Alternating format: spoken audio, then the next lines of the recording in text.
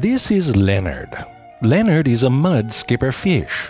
From the front, mudskippers look a bit like a profile picture of a middle-aged divorced dad on Tinder. Chillin' poolside in Cabo, just had the guacamole #spicy.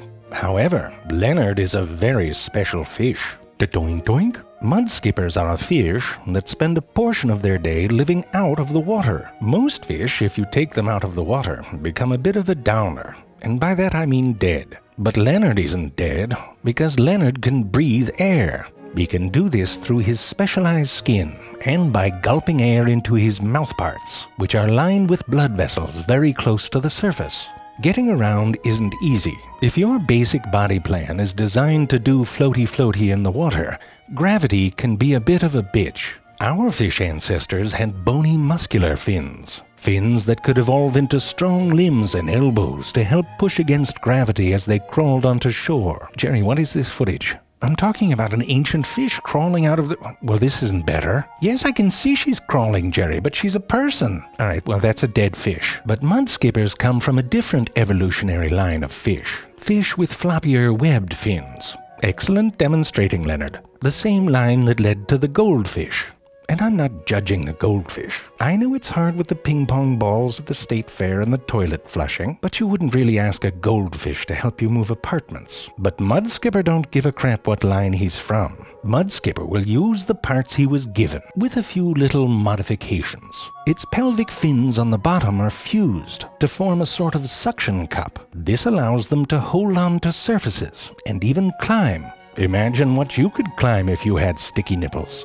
For a casual stroll, the mudskipper employs a movement called crutching, which looks a little like trying to get to the remote after squats day at the gym. It props itself up with its pelvic fins and then pulls itself forward with its pectoral fins, dragging its motionless tail behind. But if the going gets rough, or it needs a bit of extra speed, the tail springs into action. It curls and digs in and helps propel the body forward. Whoa there, tiger. Sorry, I have to show you the leaping blenny. It's a different fish that uses a similar movement, but with a twist. And sometimes the twist gets a little out of control. It just looks fun. Having speed and good ups helps if you're a carnivore, which many mudskippers are. It's like he's smoking a little cigar. Yeah, see?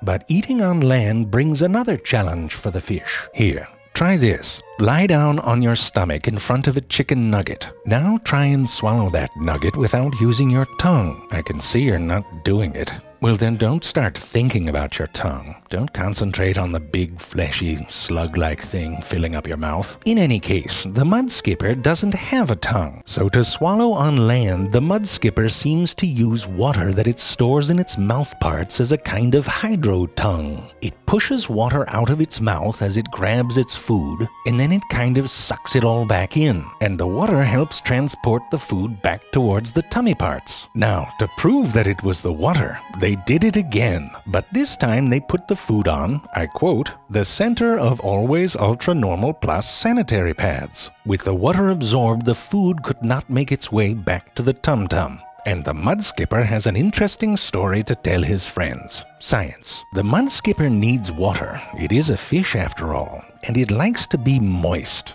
Like that drip of sweat rolling down the small of your back into your butt crack because you decided to wear jeans on that hike, sort of moist. Moist. Like testicles in a freezing pool, its eyeballs can retract into dermal cups that retain water to keep them moist. For protection and mating, the mudskipper digs burrows with its mouth, one of the bummers of not being able to use a shovel. They are very territorial animals. Sometimes a simple dorsal fin display is enough to ward off a trespasser, but other times...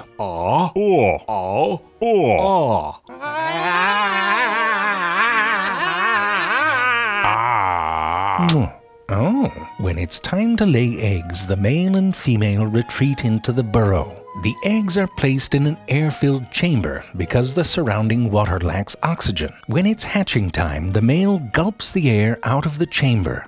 Submerged in water, the mudskipper babies can hatch and swim up and out of their hidey holes to the surface.